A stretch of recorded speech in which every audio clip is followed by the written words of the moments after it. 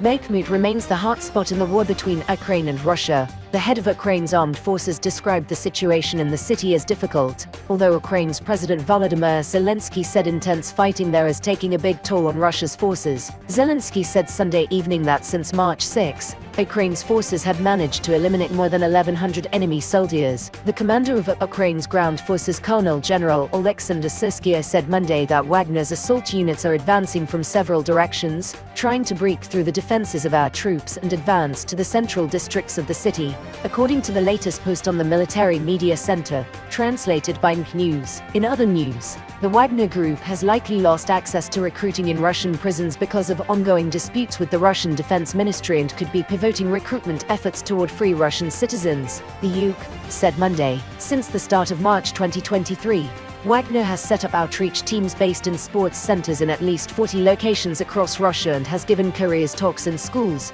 Britain's Ministry of Defense noted in an intelligence update. Chinese President Xi Jinping is planning to travel to Russia's capital, Moscow, to meet his counterpart, Vladimir Putin, as soon as next week, people familiar with the matter said. China's foreign ministry did not immediately respond to a request for comment and the Kremlin declined to comment. No other details were immediately available. The sources briefed on the matter declined to be identified given the sensitivity of the issue. Ukraine's President Volodymyr Zelensky said ongoing fighting in the besieged city of Bakhmut in eastern Ukraine is taking a big toll on Russia's forces. In his nightly address Sunday, Zelensky said that in less than 1 week, since March 6, in the Bakhmut sector alone, they managed to eliminate more than 1,100 enemy soldiers. He added that Russia had also seen 1,500 soldiers suffer wounds that would prevent them from fighting. In addition, dozens of units of Russian equipment were destroyed, Zelensky said, and more than 10 Russian ammunition depots were burned. Kyiv was not able to verify the claims. There have been questions over how long Ukraine could choose to defend Bakhmut,